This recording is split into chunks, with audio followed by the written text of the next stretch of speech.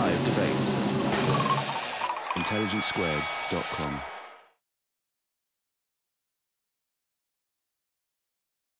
Moving on to our final speaker against the motion, could I invite Matthew Collings to come up to the podium, please? You'll know him as a writer and broadcaster. He's also a painter, but author of This is Modern Art and many TV programmes. So Matthew, take it away, 9 minutes. Well, thank you to the speakers on the side that was shown so little love at the beginning of the talk. But I think they all made a good case, but almost all of them, what they said could be different conclusions, opposite conclusions could be drawn from them.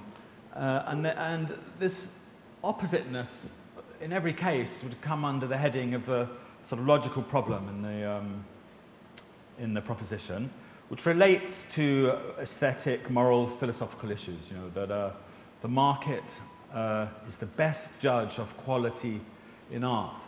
The clue is in the word market.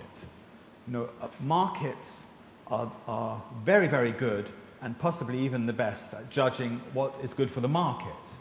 So what they judge about art is not quality, which is obviously a very movable word and extremely relative in our time, and the point's been made by a couple of speakers on the other side about the globalization of art, so with its implications of amazing plurality about quality. But what the market does is judge what will sell, what will work for the market.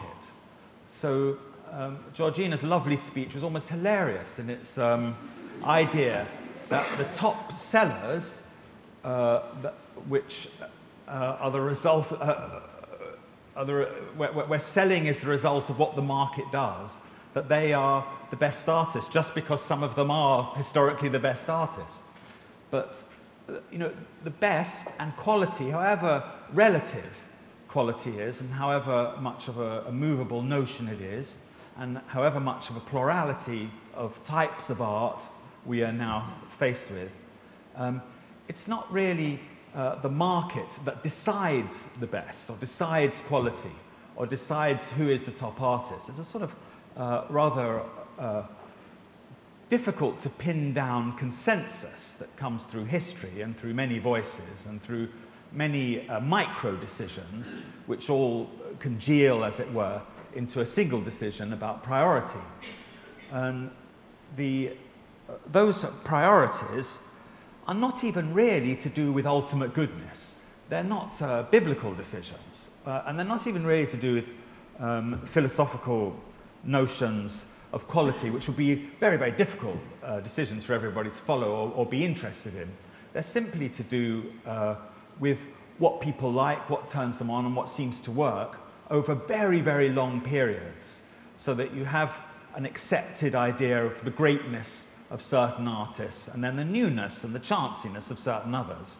And the culture, as it were, even at the moment where we have lots of different cultures, those different cultures in some kind of concert, some kind of ripple is going through them all, weighing up all the time established figures against new chancers.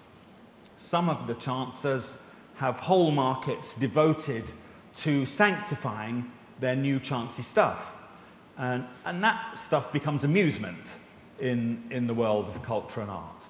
We see whole nations now producing laughable sort of art on a level of greetings card illustrations, which sometimes Charles, who's the most charming guy I've ever met, shows in his gallery, alongside stuff which is a bit better.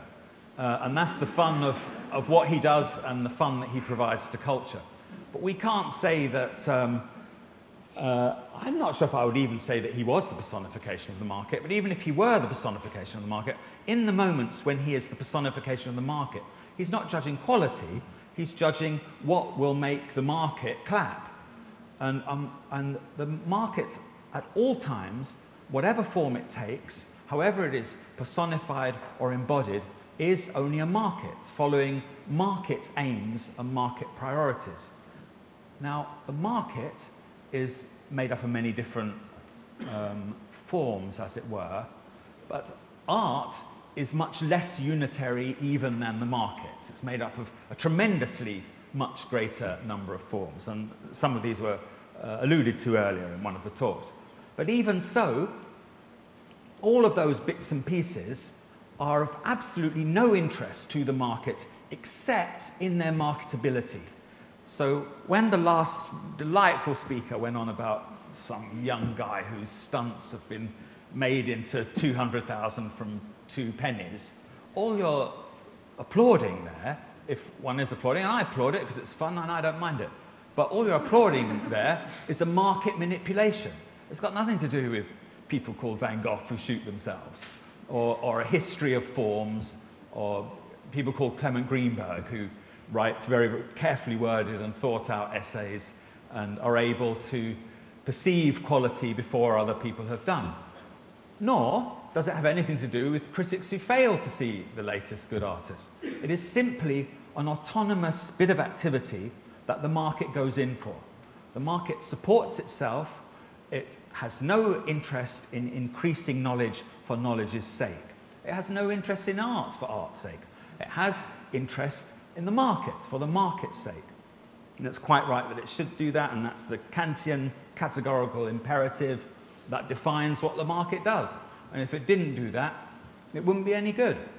And we wouldn't be enjoying the range of absurdist, daft, spectacularly infantile and childish events known as art that we now come to see in such great places as these, alongside very, very substantial work which has something aesthetic, philosophical, moral, and marvellous to offer. That is the great circus of culture that we live in now. The market is not evil, but it certainly isn't good. It's, you know, art, again, is not, as I have already mentioned, it's not, it doesn't issue from the brains of saints who are conduits of the voice of God. You know, it comes out in all sorts of different ways. It has different things to say. It lays on different entertainments. Some of those entertainments are profound, some less so. Some eras call for more profundity than others. Ours happens to call for more comedy.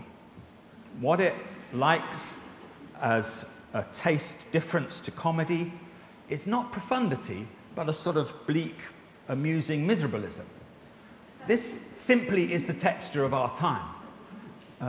The great man whose pad we are now hanging out in has shown us this texture, and we applaud him. He is top. But that doesn't mean that he's judging quality. I mean, of course he has an eye for quality. But the market itself, as I say, inasmuch as he's got his market hat on, quality is of no interest to him. He's a pragmatist, and the market cannot be anything but pragmatic. In a way, artists themselves are probably far more solipsistically enclosed in a little world of their own pragmatism than they would like to admit, were their heads capable of being cut off like a boiled egg and their thoughts scooped out and examined. It would turn out that they would love the market so long as they were selling well, and be very angry with it if they weren't, and that's quite understandable. I don't complain about the market speakers. I think they did very well. They were fighting a losing wicket, and I think you should applaud them. Thank you very much.